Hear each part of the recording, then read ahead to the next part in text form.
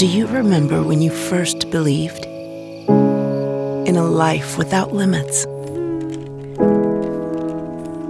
That anything was possible? Each day lived with fearless abandon, watched over,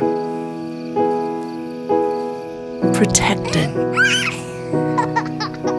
loved. Do you remember when you had doubt? Obstacles you couldn't overcome, fears you couldn't move past. The life you envisioned altered. You were tested, exhausted, broken. Do you remember when you were courageous?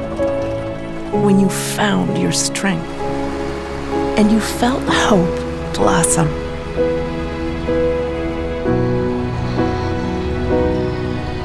You pushed through the pain, refused to quit.